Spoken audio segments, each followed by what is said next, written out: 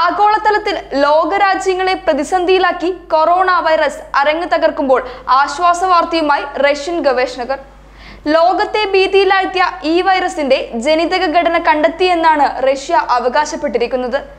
വൈറസിന്റെ ജനിതക ഘടന ഡീകോഡ് ചെയ്തു എന്ന അവകാശവാദവുമായി റഷ്യൻ ഗവേഷകർ റാണാജിത്ത് എത്തുമ്പോൾ അത് ലോകമെമ്പാടും ഈ പകർച്ചവ്യാധിയുടെ ഭീഷണിയിൽ അകപ്പെട്ടവർക്ക് ഒരു ആശ്വാസവാർത്തയാണ്.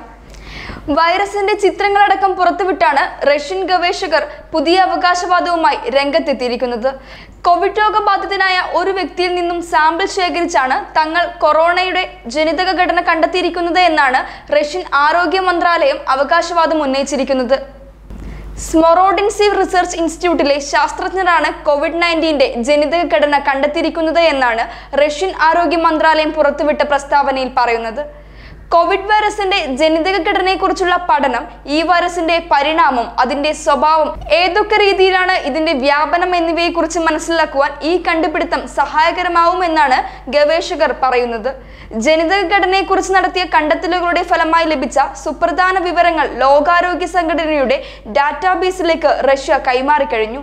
വളരെ സുപ്രധാനമായ ഒരു കണ്ടുപിടുത്തമാണ് വിവരങ്ങൾ ശരിയാണെങ്കിൽ റഷ്യ നടത്തിയിരിക്കുന്നത്. ലോകം മുഴുവൻ ഭീതിയിലാഴ്ത്തി മുന്നേറുന്ന കൊറോണയ്ക്ക് മരുന്നില്ല എന്നുള്ളതായിരുന്നു ഇതുവരെ നാം അനുഭവിച്ചു പോന്നിരുന്ന പ്രധാന പ്രതിസന്ധി. അടിക്കടി മാറിക്കൊണ്ടിരിക്കുന്ന ഈ വൈറസിന്റെ ജനിതക ഘടന കണ്ടെത്തുക എന്നത് വളരെയേറെ ബുദ്ധിമുട്ട് നിറഞ്ഞ കാര്യവുമായിരുന്നു. വൈറസിന്റെ ജനിതക ഘടന കണ്ടെത്തിയാൽ മാത്രമേ ഇതിനുള്ള മരുന്നും പ്രതിരോധ മരുന്നുകളും കണ്ടുപിടിക്കാൻ സാധിക്കുമായിരുന്നുള്ളൂ. മരുന്നില്ലാത്തതിനാൽ തന്നെ ലോകം മുഴുവൻ പടർന്നു പന്തലിച്ച് ധാരാളം ജനങ്ങളുടെ ജീവൻ അപഹരിച്ച് ഈ പകർച്ചവ്യാധി മുന്നോട്ട് പോകുമ്പോഴാണ് സുപ്രധാന പ്രഖ്യാപനവുമായി റഷ്യ രംഗത്തെത്തിയിരിക്കുന്നത്. റഷ്യയുടെ ഈ കണ്ടുപിടുത്തം സത്യമാണെങ്കിൽ അധികം വൈകാതെ തന്നെ ഈ രോഗത്തിനുള്ള മരുന്നും കണ്ടുപിടിച്ചേക്കാം.